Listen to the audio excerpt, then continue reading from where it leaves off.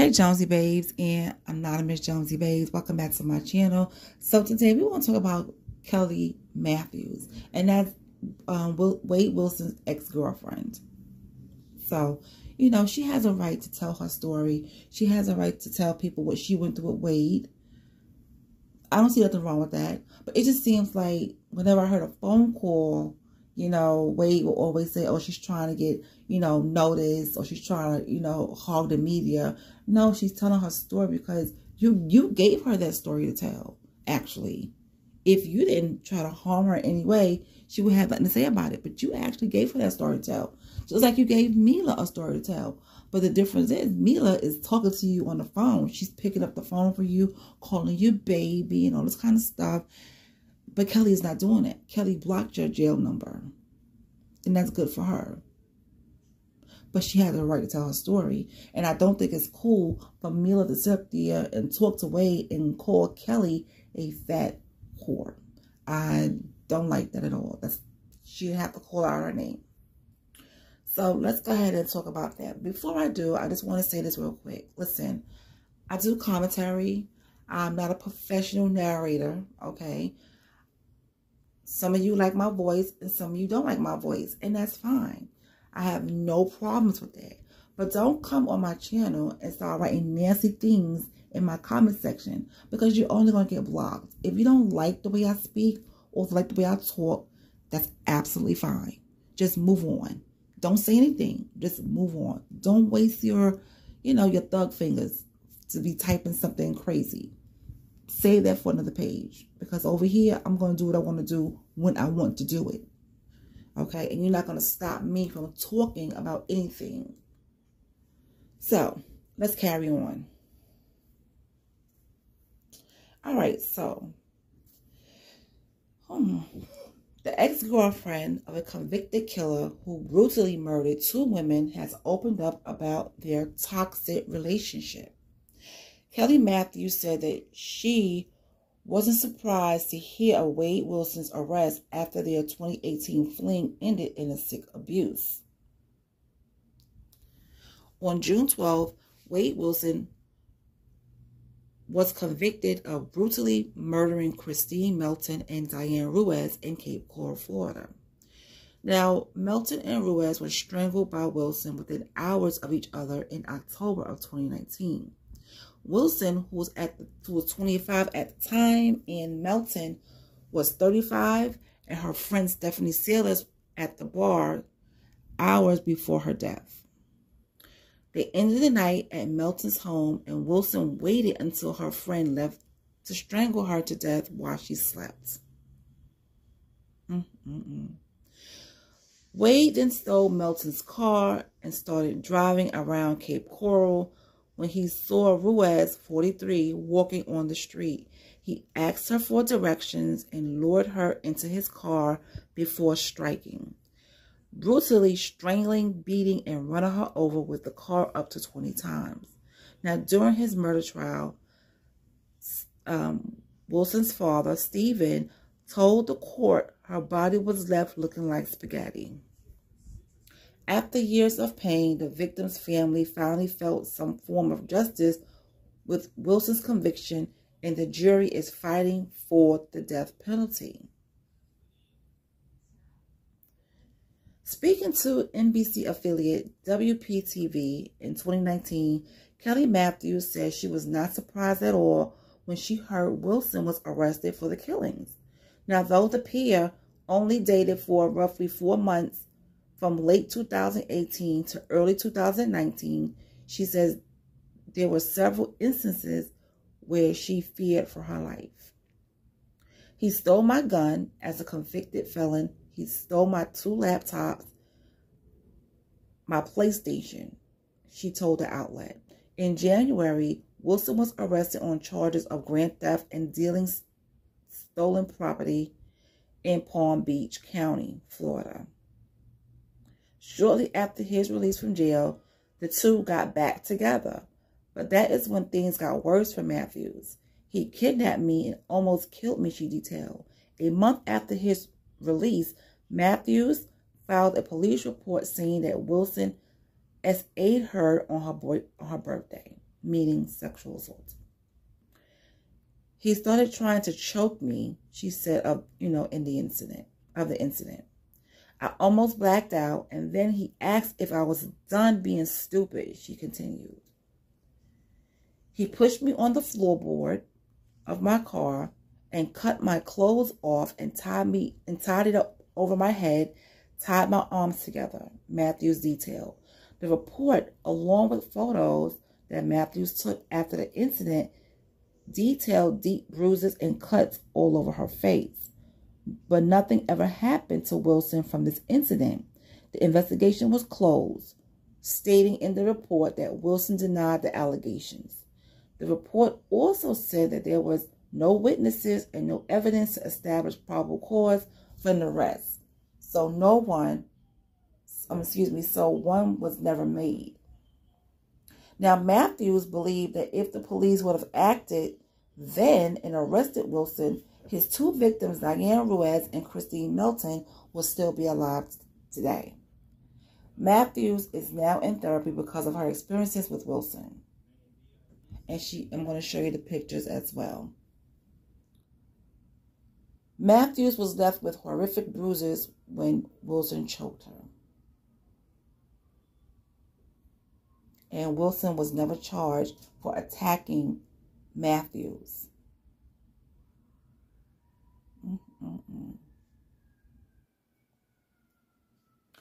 So he was never charged for attacking her.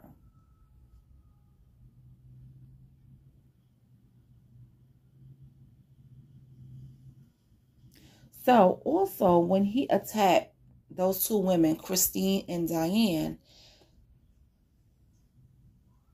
the psychiatrist, Dr. Mark Mills, claimed that Wade Wilson suffered from some kind of psychotic disorder, mental illness, and drug addiction. But he's not going to get out of that. He's either going to get the death penalty or he's going to get life in prison. He's never going to get out either way. So how do you guys feel about what I just read to you about Kelly? I feel like she had a right to tell her story. But there was another article that was that went deeper into the situation. So I'm going to read that one for you right now. The ex-girlfriend of Wade Wilson, who is facing the death penalty for brutally murdering two women in 2019, says he was never violent towards her until he allegedly tried to kill her. Well, there's no alleged. He tried to. Okay. Now, Kelly Matthews has spoken out on TikTok about dating Wilson after they met online in 2018. She told the news outlet that Wilson called her last year, but she blocked the jail's number. Very good for you. In a video, Matthews shared thirst trap photos of a charismatic and smart smiling Wilson from around that time and without his face tattoos, which now include all types of mess on it.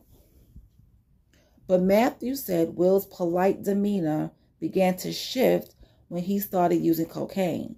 She says they once got into a fight when she took his book bag to search it for drugs. He kicked a door and then she threw a kitchen table at him. Oh. He never hit me ever until that night, Matthews said in her TikTok video. So there were really no red flags till the end. Now, in a recent interview with a news outlet, Matthews recalled the events of February 18, 2019, when Wilson's abuse nearly resulted in her death. She said that Wade had agreed to go to a nearby rehab, but then he changed his mind and wanted to go to the one in Florida Keys, which was about 3.5 hours away from where they lived. They got into a fight in a parking lot when Matthews suggested that Wilson was lying and he really wanted to go to the Keys to meet someone down there. I got back in the car, put my seatbelt on, and that's when it started. He started choking me. Matthews told the outlet. He choked me 2 or 3 times. I started to black out. I was freaking out. She claimed that Wilson pushed her on the floorboard of her car, cut off her clothes with a knife, and told her to stay down there until he put her in the back of the car and SA'd her. At some point, he bit my face, bit me in the chin, she said, showing off the pictures from the attack in a June 15th TikTok video, which included a photo of her busted lip. Matthews also claimed he gagged her, tied a shirt around her face, and tied her hands and feet together with a used garbage bag inside the car. Now, eventually, Wilson reportedly freed Matthews before they got to the keys, handed her the car keys, and then got into another car with a woman.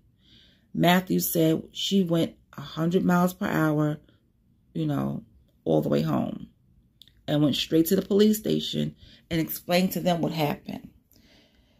Now, in a TikTok video posted on June 15th, Matthews claimed the hospital took over 200 pictures of her abuse, but she never seen them and was never able to locate them.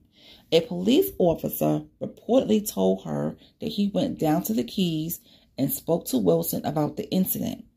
And he told her that Matthews was, sexually was into that kind of thing. He was never arrested for anything related to Matthews' assault.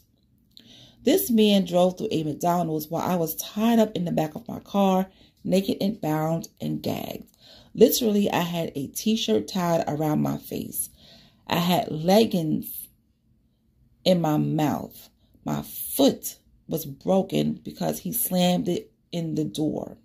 So when I heard the trial of him doing that to Christina Melton, tying her up with her own clothes, it brought back a lot of feelings for me, she said, about one of Wilson's 2 dead victims.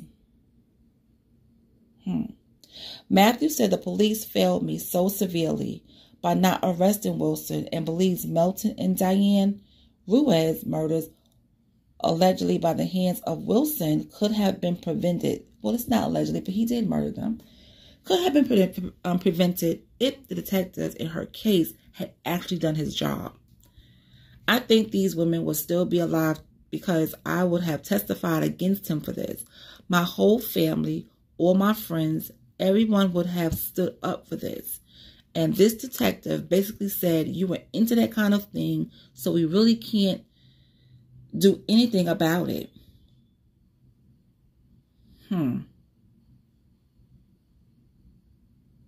Yeah, the police did fail her. They really did. But like I said, this is her story, and she's allowed to tell it how she wants to tell it. You can't get mad at that. You can't say, oh, she's talking to the media, she wants time. You got to understand something. He did this to her. So he gave her the story. And she's allowed to talk about it as many times as she wants to. If anybody asks her questions about it, she's allowed to talk about it, whether you like it or not. But she didn't deserve to be called out of her name. She didn't deserve that. Now, if you feel differently from what I'm saying, you can talk to me about it in the comment section, because I would love to know your thoughts about this as well. How do you feel about Kelly Matthews, telling her story on TikTok and to the news outlets? Do you think she's looking for fame or clout, whatever it is? I don't think so.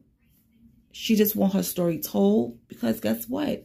She could have been a victim. And she could have been one of the ones who wasn't alive to tell her story. Just like Mila.